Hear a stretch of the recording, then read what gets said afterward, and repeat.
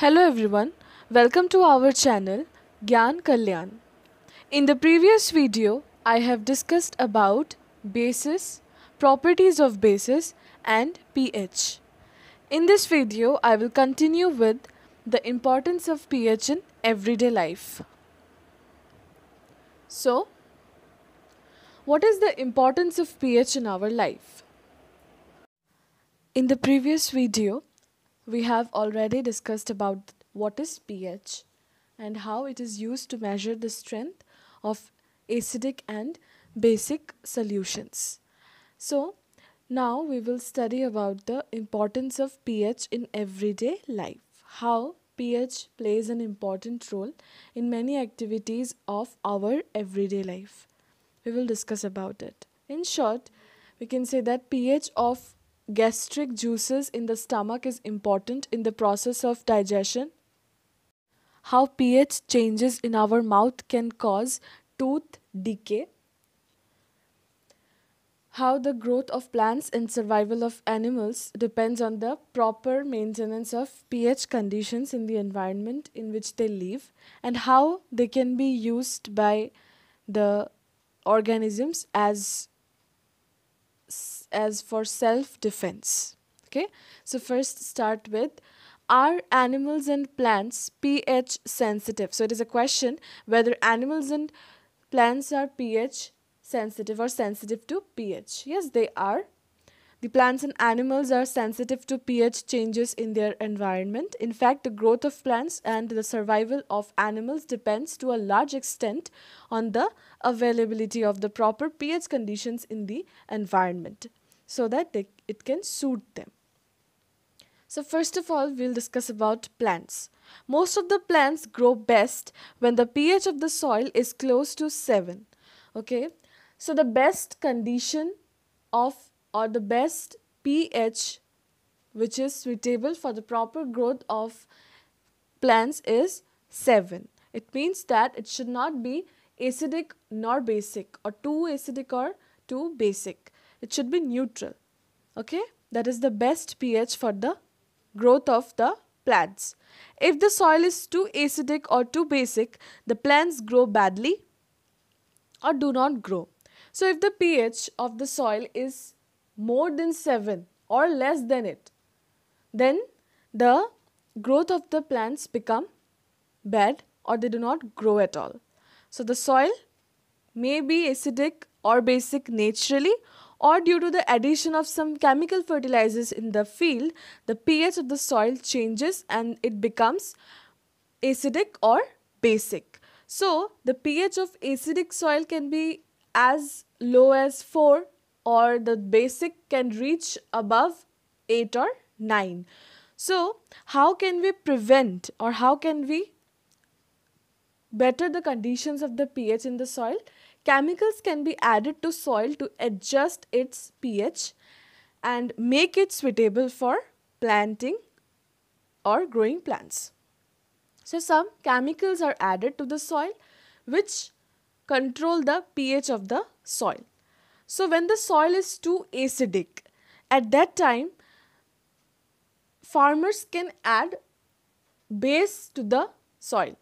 Base in the sense like materials like quicklime or calcium oxide, which is known as calcium oxide, or slaked lime, that is calcium hydroxide, or chalk, that is calcium carbonate. These bases can be added to the field. So these materials are base and they will react with excess acid present in the soil and will reduce its acidity or neutralize the effect of the acids. So that's why when the soil is too acidic, then a farmer or a person can add materials which are bases. Or if the soil becomes too basic or alkaline, in that case the soil, we can add organic matter to that soil which contains acidic materials. The organic materials containing acidic materials can be added to the soil to make it better for the growth of the plants. Means if we add acidic materials to the basic soil, too much basic soil, then the effect of the basicity will be managed. So that's why if the soil is too acidic, then you can add base, and if the soil is too basic, then acids can be added to give the soil a proper pH. Next comes the survival of animals and how it depends on the change in pH. How the pH plays an important role in the survival of the animals. So the pH plays an important role in the survival of animals, including human beings. Our body works well within a narrow range of pH of 7.0 to 7.8. So pH changes in our body is important for our survival, and the range of pH between 7.0 to 7.8 is the pH at which the body of humans work well. So, if due to some reason the pH gets disturbed, this pH range gets disturbed in the body of human beings, then many diseases can occur. When the pH of rainwater is less than 5.6, then it is called acid rain. So when the pH becomes low or it gets reduced, the rainwater is known as acid rain. If the pH of the rainwater becomes less than 5.6, it is called acid rain. So when acid rain flows into the rivers, it lowers the pH of the river water. So when this acid rain flows into the rivers, the pH of the river water gets lowered, and due to which the survival of aquatic life in such rivers become difficult. So as the rainwater becomes acidic and it gradually flows into the rivers, it also makes the river water acidic, due to which the survival of the aquatic animals and plants living there, it becomes difficult for them. The high acidity of lake water or the river water can even kill the aquatic animals and plants. So, calcium carbonate is often added to this acidic water lakes to neutralize the acid that comes from acid rain. So, this prevents the fish from getting killed in the rivers. The next important is pH change in our digestive system. So, how the pH of gastric juices in the stomach is important in the process of digestion. So, our stomach produces hydrochloric acid whose pH is about 1.4.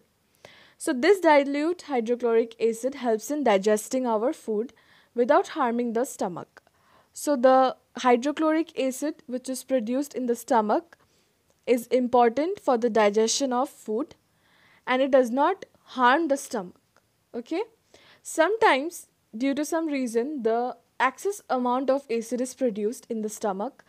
So this excess acid in the stomach leads to the indigestion in our stomach, which will produce pain and cause irritation. So when the acid is produced in excess amount, it leads to indigestion. So here the proper pH of the acid is important. The maintenance of the proper acid is important so that we don't feel any pain or any irritation due to indigestion. So to get rid of this pain, people use bases called antacids. Antacids are the group of bases which have the toxic effect in our body. Rather, it helps to neutralize the effect of the acid and helps to prevent indigestion. So the two common antacids used for curing indigestion due to acidity are magnesium hydroxide and sodium hydrogen carbonate. These are some of the antacids which is used to cure indigestion. As these are bases, so these antacids react with the excess acid in the stomach and neutralize it. So this gives relief to the person. Next comes pH change as the cause of tooth decay. So what is tooth decay? It is the damage caused to the teeth surface or enamel due to the lowering of pH in our mouth. So, tooth decay starts when the pH of the mouth is lower than 5.5. So, it starts when the pH gets lowered than 5.5. That means the mouth becomes acidic. When we eat food containing sugar, then the bacteria present in our mouth breaks down the sugar to form acids. This acid lowers the pH in the mouth. So when a person eats food which contains sugar in them, then the bacteria which is already present in our mouth breaks them down to form some acids, and these acids lowers the pH in the mouth. Tooth enamel, made up of calcium phosphate, is the hardest substance in the body. So tooth enamel, it is the hardest substance which is present in the body. It is made up of calcium phosphate. Though it is the hardest material, but it gets corroded when the pH in the mouth is lower than 5.5. It does not dissolve in water but gets corroded when the pH in the mouth is below 5.5. Okay? The best way to prevent tooth decay is to clean the mouth after eating. So there are many ways in which we can prevent our tooth from getting decayed. The first and the best one is to always clean the mouth thoroughly after eating food. By rinsing the mouth with lots of clean water, you can keep your mouth clean, which is the best way to prevent tooth decay. Again, many toothpastes contain bases. So these toothpaste can be used as a remedy for neutralizing the acids produced in the mouth. So when we brush our teeth, the base present in the toothpaste can neutralize the effect of the acids, the excess acid which is produced, so which will prevent tooth decay. So we should always brush our teeth after eating food. A person can change his food habits. If a person has a habit of having lots of sugary foods like chocolates or ice creams, you can change your food habit, or you can lessen the quantity of intake of these kinds of food. This can help in preventing tooth decay. So that is how the maintenance of proper pH in the mouth can prevent our tooth from getting damaged. Next is self-defense by animals and plants through chemical welfare. So now, animals and plants use chemicals to protect themselves against other organisms by using those chemicals in self-defense. Okay, let us see how. Many animals and plants protect themselves from their enemies by injecting painful and irritating acids and bases into their skin. Themselves from their enemies. The animals and the plants, in order to protect themselves in self-defense, they will inject a painful and irritating acidic or a basic kind of a liquid into the skin of the enemies. So they do this to protect themselves. Okay, so that liquid injected inside the body of an organism will give immense pain and irritation. Okay, for example, when a honeybee stings a person, it injects an acidic liquid into the skin which causes immense pain and irritation. So generally the honeybee, when it stings a person, it will inject the acidic liquid, which is the methanoic acid. It is injected inside the person's skin and it will cause immense pain and irritation. If the bee stings a person, then rubbing a mild base like baking soda solution on the stung area of the skin gives relief. So whenever a bee stings a person, he can apply base, a mild base, for example baking soda, on that stung area of the skin, which will give relief because the base will neutralize the effect of the acid. An ant's sting injects methanoic acid into the skin of a person, causing burning pain. So similarly, an ant sting also injects methanoic acid into the skin of a person, which will cause burning pain. So you can apply base over that area and get relief. Not only animals but plants also give painful stings. So that is how the proper maintenance of pH plays an important role in the lives of both the animals and the plants. So now we will start with another important topic of this chapter, that is salts. So what is a salt? A salt is a compound which is formed when an acid or a base reacts with each other. We have studied about the reaction of this formation of a salt while we were studying about the properties of both acids and bases, that is how an acid and a base reacts with each other to form salt. A salt is a compound formed from an acid by the replacement of the hydrogen in the acid by a metal. So if we replace the hydrogen present in the acid by a metal, then a salt is formed. Okay, for an example, hydrochloric acid, that is HCl. Now if we replace the hydrogen, that is H of the acid, by a metal atom, say a sodium atom, as sodium is a metal. So if you replace the H by sodium, then we will get a salt, that is sodium chloride, NaCl. Okay, so this is a salt called sodium chloride which is formed by the replacement of hydrogen in HCl with the atom sodium atom. Now see, suppose this is HCl, it will react with sodium hydroxide which is a base. Okay, HCl will react with sodium hydroxide which will form sodium chloride. So the H is replaced by sodium atom to give the formation of NaCl, that is the sodium chloride which is the salt. Okay, the hydrogen is replaced by the sodium atom. There are some other examples of salts such as ammonium chloride. Let us see how it is formed. So we will take HCl plus ammonium hydroxide, that is NH4OH. Okay, both of these will react to form NH4Cl, that is ammonium chloride. So the ammonium is replacing hydrogen from the acid to form ammonium chloride which is the salt. So this is how ammonium chloride is formed. HCl reacts with ammonium hydroxide to form NH4Cl which is the ammonium chloride.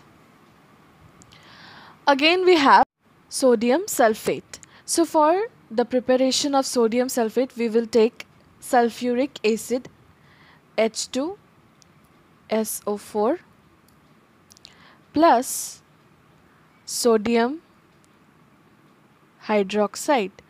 So acid plus base, sulfuric acid plus sodium hydroxide to form sodium sulfate, Na2SO4. So this is the salt. So the acid will react with the base to form the salt. Here sodium is replacing hydrogen to form Na2SO4, that is the sodium sulfate. So this is the formation of sodium sulfate. So similarly, copper sulfate is formed by the reaction between copper hydroxide and sulfuric acid. Okay, the copper will replace the hydrogen from sulfuric acid and form copper sulfate. So the name of the salts, of the various salts, consists of two parts. Okay, for example, NaCl, it consists of two parts. The first part comes from the name of the base and the second part comes from the name of the acid. So if you again look back at the above example, that is HCl reacts with sodium hydroxide to form sodium chloride. So now sodium comes from the name of the base, that is sodium hydroxide, and Cl, that is chlorine, comes from the name of the acid, that is hydrochloric acid. So the salts of hydrochloric acid are called chlorides, the salts of sulfuric acid are called sulfates, the salts of nitric acid are called nitrates, the salts of carbonic acid are called carbonates, and so on. So the salts which are derived from hydrochloric acid are called chlorides. Okay, like sodium chloride, ammonium chloride. And if the salts are derived from sulfates, then they are known as sulfates. Sulfuric acid, they are known as sulfates, such as sodium sulfate, copper sulfate. And if it is derived from nitric acid, then they are called nitrates, sodium nitrate. Again, carbonic acid, sodium carbonate. And this way it goes on.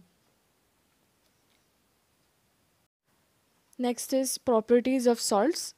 Salts are mostly solids. They have high melting points and high boiling points. These are usually soluble in water. They are soluble in water. Just like acids and bases, they can also conduct electricity. So salt solutions can conduct electricity. Why? Because they consist of both positively charged and negatively charged ions in them. So due to the presence of ions in the salts, they can conduct electricity, and these are known as ionic compounds. Salts are known as ionic compounds. They consist of a positively charged ion, cation, and a negatively charged ion, anion. For example, in the case of sodium chloride salt, you can see it consists of positively charged sodium ions. Okay, sodium ions are positively charged, and negatively charged chloride ions. Chloride ions are negatively charged. So salts are ionic compounds and they can conduct electricity due to the presence of ions in them. Now, the pH of salts. Salt of a strong acid and a strong base are neutral with pH of 7. The salts which are formed from a strong acid and a strong base. When a strong acid reacts with a strong base, they will form a salt which has a pH of 7. So the salt is neutral. Okay. If the salt is formed due to the reaction of a strong acid and a weak base. When a strong acid and a weak base reacts with each other, the salt is acidic in nature with pH less than 7. On the other hand, if a strong base and a weak acid reacts with each other, they will form a salt, and that will be having a pH more than 7. So the salts of strong acids and strong bases give neutral solutions, which is having a pH of 7. Okay. In the case of sodium chloride salt, so let us take an example of sodium chloride salt. The sodium chloride salt is formed by the reaction of sodium hydroxide, which is a strong base, and hydrochloric acid, which is again a strong acid. So a strong acid and a strong base reacts to form sodium chloride. So sodium chloride is neutral, having a pH of 7. Okay. Again, the salts of strong acids and weak bases give acidic solutions, so that pH is 7. Okay, less than 7. And the example you can take of ammonium chloride, which is a salt of a strong acid, hydrochloric acid, and a weak base, ammonium hydroxide. So ammonium chloride, which is a salt of a strong acid, hydrochloric acid, and a weak base, ammonium hydroxide. So this particular solution of an aqueous solution of ammonium chloride is acidic in nature. So we can explain it as follows. When ammonium chloride is dissolved in water, it will get hydrolyzed to form ammonium hydroxide and hydrochloric acid. Okay. So ammonium chloride, which is a salt of a strong acid, hydrochloric acid, and a weak base, ammonium hydroxide. So this particular solution of an aqueous solution of ammonium chloride is acidic in nature. So we can explain it as follows. When ammonium chloride is dissolved in water, it will get hydrolyzed to form ammonium hydroxide and hydrochloric acid. Okay. So the reaction will be ammonium chloride will react with water, means the ammonium chloride will be dissolved in water. It will undergo hydrolysis to form ammonium hydroxide and hydrochloric acid. Okay, ammonium hydroxide is a weak base and HCl or hydrochloric acid is a strong acid. So as hydrochloric acid is fully ionized, it will give a large amount of hydrogen ions. On the other hand, ammonium hydroxide, which is a weak base, so it will be slightly ionized and it will give a small amount of hydroxide ions. Since ammonium chloride solution will contain more amount of hydrogen ions than hydroxide ions in it, therefore it will be acidic in nature. Okay, due to the presence of more amount of hydrogen ions, which is the reason behind the acidic nature of ammonium chloride solution. And the salts of weak acids and strong bases will give basic solutions, or the ones which have pH more than 7. So we can take the example of sodium carbonate. So sodium carbonate is the salt of a weak acid, that is carbonic acid, and a strong base, sodium hydroxide. So when weak acid, that is carbonic acid, and a strong base, sodium hydroxide, are react together, then they will form the aqueous solution of sodium carbonate, which will be basic in nature. Let us explain it how.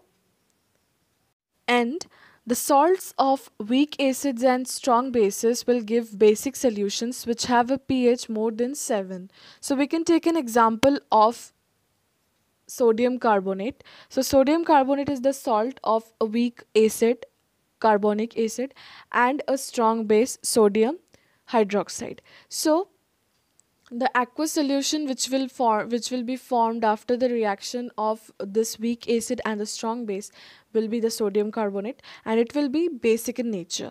Let us explain how. So when sodium carbonate is dissolved in water, it will get hydrolyzed to form sodium hydroxide and carbonic acid. Okay.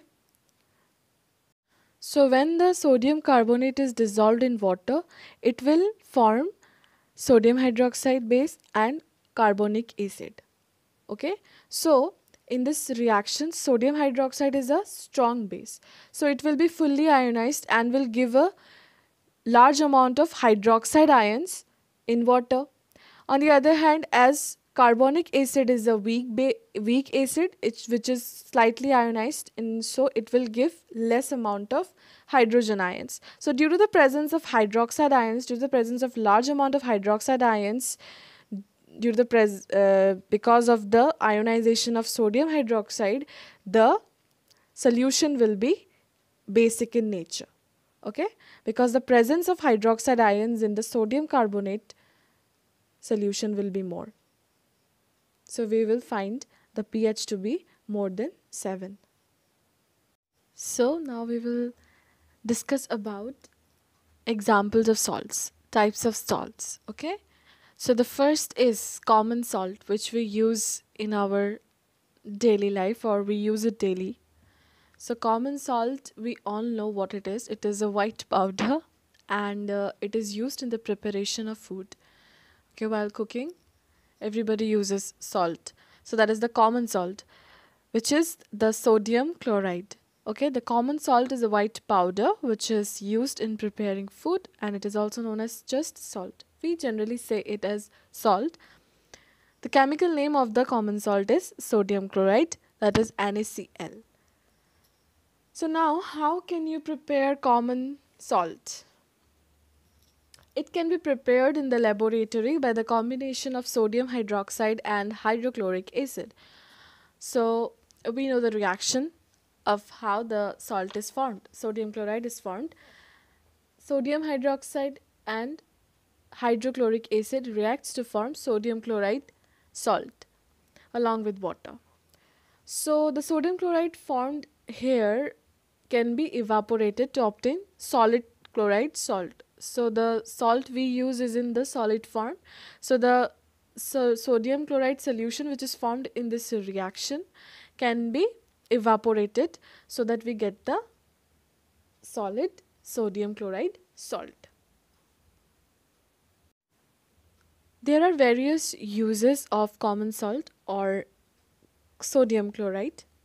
Okay, it is of course used in cooking food as it improves the flavor of food, and it is required by our body. It is very important for our body for the working of nervous system, the movement of muscles, and the production of hydrochloric acid in the stomach for the digestion of food. In all these functions, the sodium chloride helps our body. So along with this, it is also used as a raw material for the manufacture of various useful chemicals in industry, such as sodium hydroxide, which is the caustic soda, sodium carbonate, washing soda, sodium hydrogen carbonate, which is the baking soda, hydrochloric acid, and many more. It is also used as a preservative in pickles, okay, and in preserving fish or meat. Okay, it is also used in the manufacture of soap. So these are various uses of common salt. But here we will read about the manufacture of the chemicals which can be obtained from the sodium chloride in details. Okay. The first chemical compound we are going to discuss about is sodium hydroxide. Sodium hydroxide is commonly known as caustic soda. The chemical formula of sodium hydroxide is NaOH. So sodium hydroxide, which is commonly known as caustic soda, its chemical formula is NaOH. So let us see how it is prepared. When electricity is passed through an aqueous solution of sodium chloride called brine, it decomposes to form sodium hydroxide. The process is called chlor-alkali process of the products formed. Because of the products formed, chlor for chlorine and alkali for sodium hydroxide. So the raw material for producing sodium hydroxide is sodium chloride. Okay, and sodium hydroxide is produced by the electrolysis of a concentrated aqueous solution of sodium chloride. That means when electricity is passed through the aqueous solution of sodium chloride, which is called brine, then it decomposes to form sodium hydroxide. So this process is also called chlor-alkali process. Why? The word chlor comes from the chlorine and alkali comes for sodium hydroxide. So you can see the reaction, the chemical reaction or the equation of this reaction is 2NaCl plus H2O gives 2NaOH plus Cl2 plus hydrogen. Means when electricity is passed through the aqueous solution of sodium chloride, then it will decompose to form sodium hydroxide, NaOH, along with chlorine and hydrogen gas. So these two products are also very important and useful. So during electrolysis, chlorine gas is produced at the anode. So anode is the positive electrode and hydrogen gas is produced at the cathode, which is the negative electrode. So sodium hydroxide solution is formed near the cathode. Okay, so the three compounds which are formed are very useful.